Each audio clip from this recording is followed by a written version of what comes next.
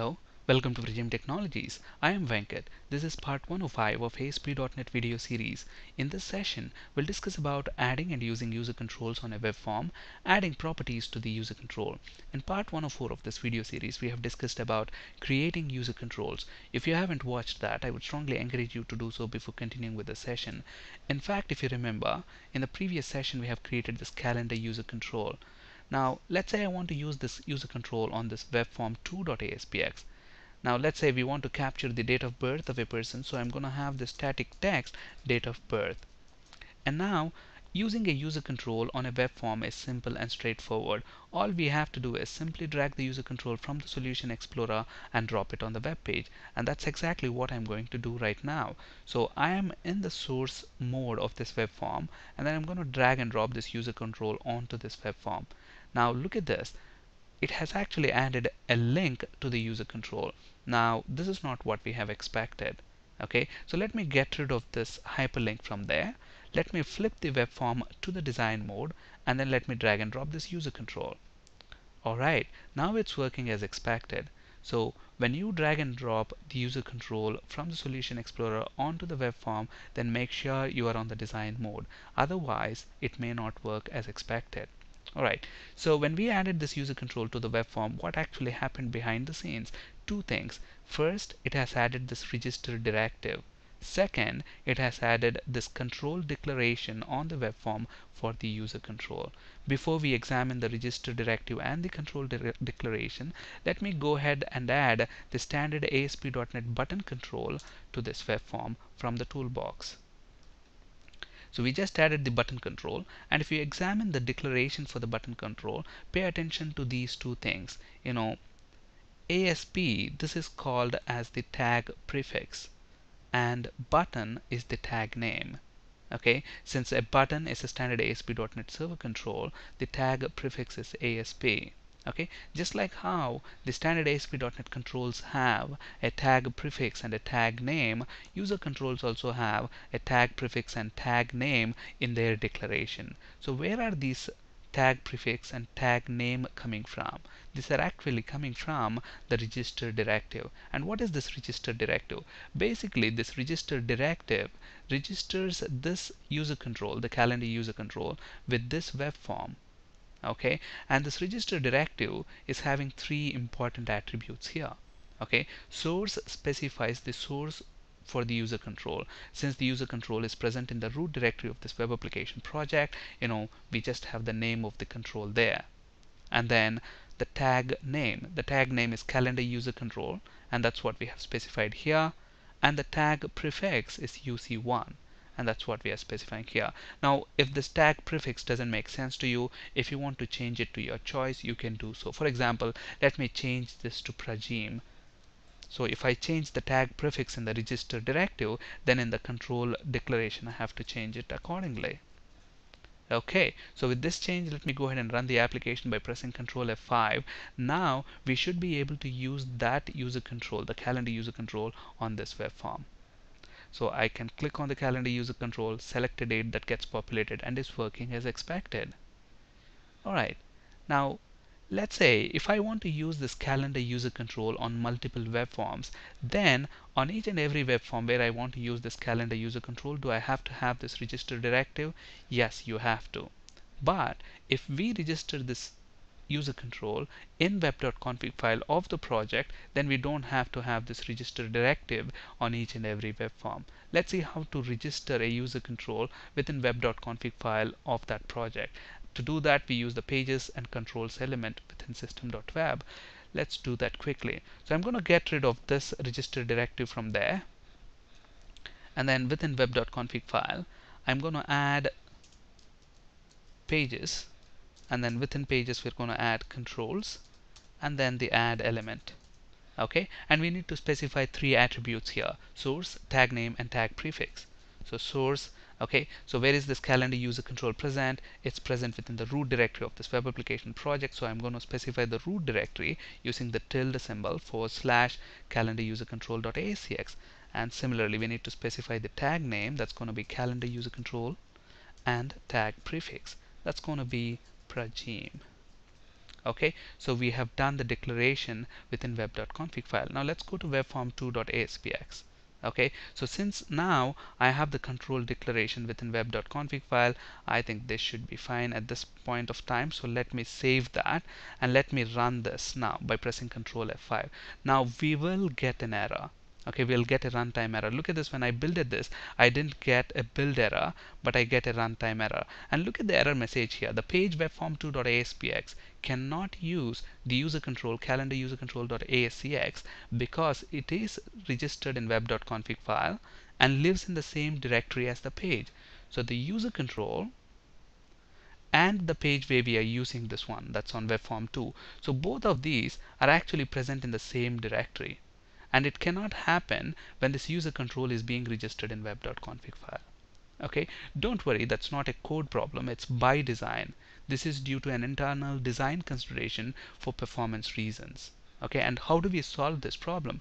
To solve this problem, simply move this calendar user control to a different folder. In real-time projects, what we actually do is user controls will reside in their own folders. For example, we'll give them a meaningful name like user controls. So that's what I'm going to do right now.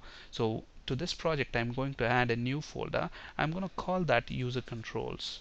So all my user controls are going to stay within this folder. So I'm going to move this user control into that folder. So this calendar user control now is in user controls folder. So this web form is in a different folder and this user control is in a different folder.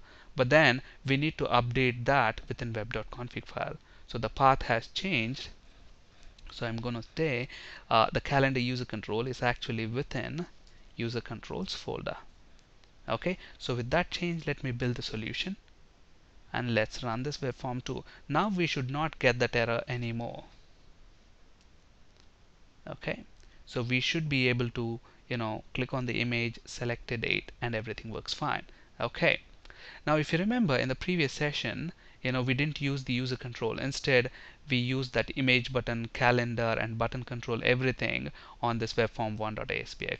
And when I run this webform1.aspx and when I select a date from the calendar control, look at this. When I select a date and then when I click this button control, we retrieve that and print it on the web form. But how are we doing that? Since I have this text box, image button, and calendar, everything within the web form, it's very easy for me to retrieve the selected date from the text box using the text property of the text box control. But now when I'm using the calendar user control, look at this calendar user control has actually encapsulated the text box, image button, and calendar control, all of these inside that user control, and that user control is now actually used on this webform2.aspx. Okay, now look at this, on the design I have this problem. That's because this calendar user control is not properly cased, so that works fine there. Alright, so all that text box, button control, and the image button, they are encapsulated within this calendar user control, and that calendar user control is used on this web form.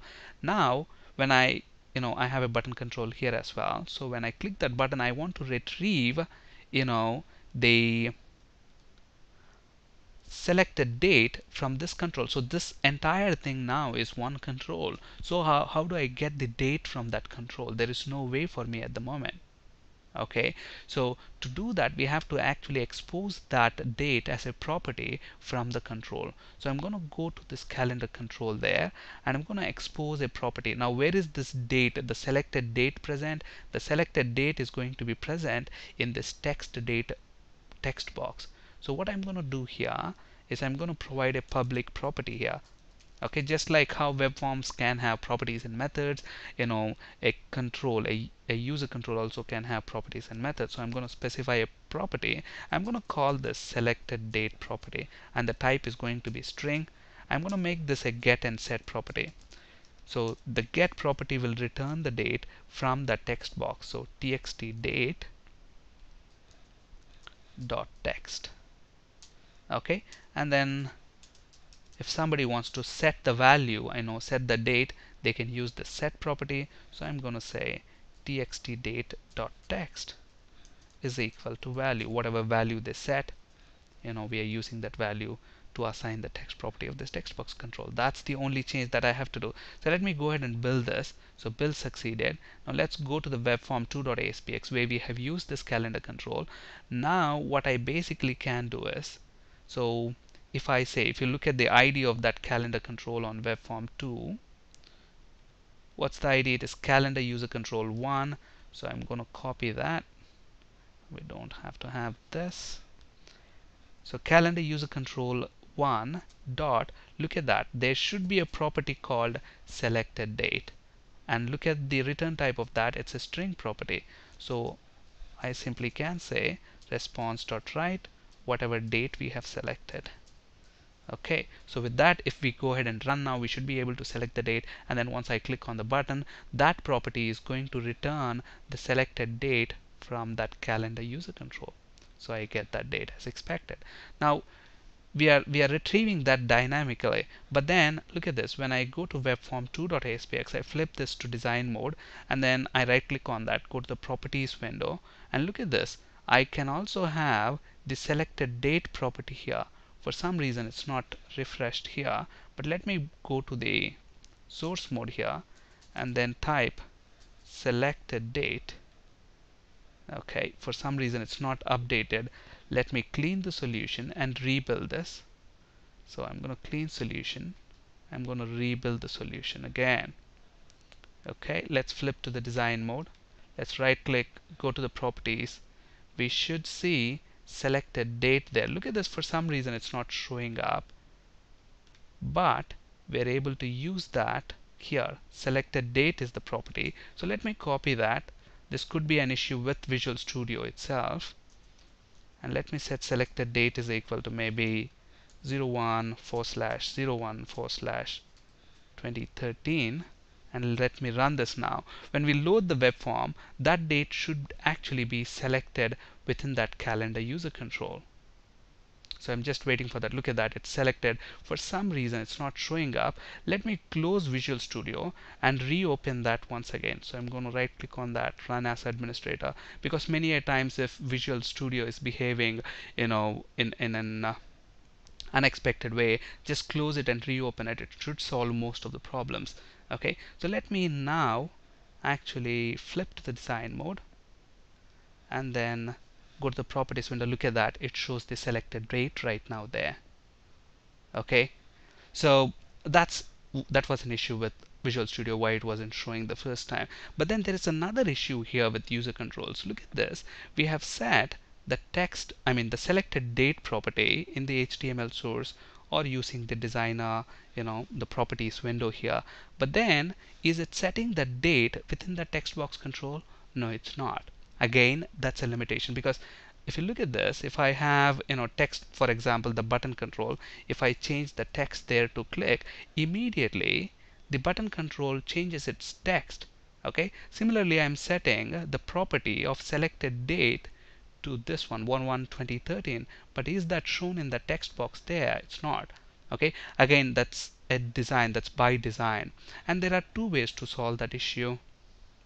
Okay, we can create a custom control instead of user control if you want that behavior, or we can compile the user control into a DLL. Now when I compile this project, calendar user control